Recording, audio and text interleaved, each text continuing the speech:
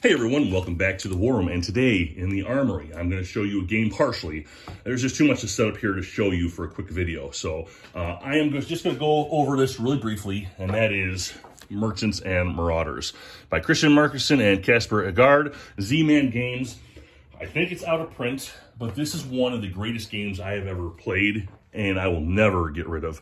This is a pirate game that's set up in the Caribbean, okay? Now, you're going to have one of these little player boards, all right? And you're going to get a random captain. There's several different nationalities of captains. You might get a Spanish captain or a French captain, a Dutch, an English, Spanish? Did I say Spanish already? I think I did. And you're going to go around the board, and you're going to be looking for missions to complete and rumors to figure out. You know, maybe there's a ghost ship out there, or there's special treasure out there that you haven't seen before. You know, you're going to get different kinds of ship, from sloops to frigates to galleons to man-of-wars.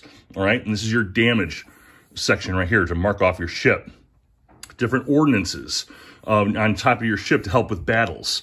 Here's your cargo hold. You can hold your cargo. Here, what does cargo look like? Cargo looks like cards like this. Like that's rum, right? Then the cargo goes on here. And if you match cargo and you have several of them, you can sell them to different regions that have different demands. Like, for example, over here, Port Royal has a demand for tobacco. Yeah, look, teach kids all about tobacco. There you go. Yeah, this game, look at this. Look at this. Dice with skulls and crossbones on them. And that's significant in the game because skulls and crossbones, which are usually a symbol for death, means success in this game. How cool is that? Throughout the game, you're going to be going all across the Caribbean trying to figure out these missions, these rumors. You're going to be going from port to port. And like I said, this is just one, but this is just strewn with different things that they're looking for. It might be spices. It might be tobacco. It might be textiles. It might be, who knows, a whole bunch of different things. And if you can match those cargo cards, you can sell it for big money.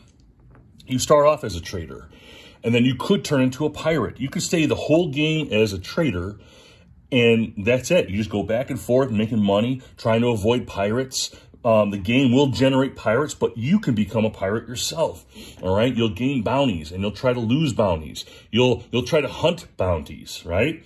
And you're doing this for the purposes of getting 10 glory points. That's it. That's all. Okay? Along the way, you might lose your captain. He might die because of a fight, but that doesn't mean you're out. You get a new captain, and you get to keep going. You lose all your stuff on the ship, but you could keep going. You also have a treasure chest.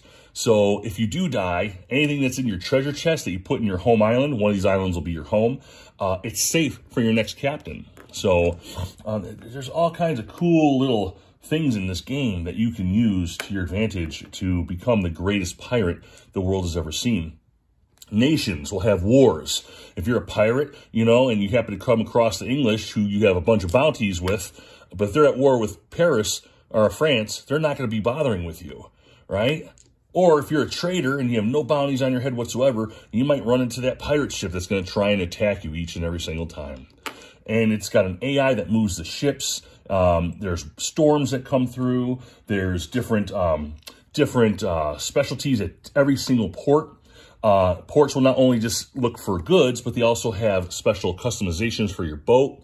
There's all kinds of things going on with this game. This game usually lasts about 3 hours, but you don't even think about the 3 hours because you're having so much fun. Because even when it's in your downtime, you have so much things to do.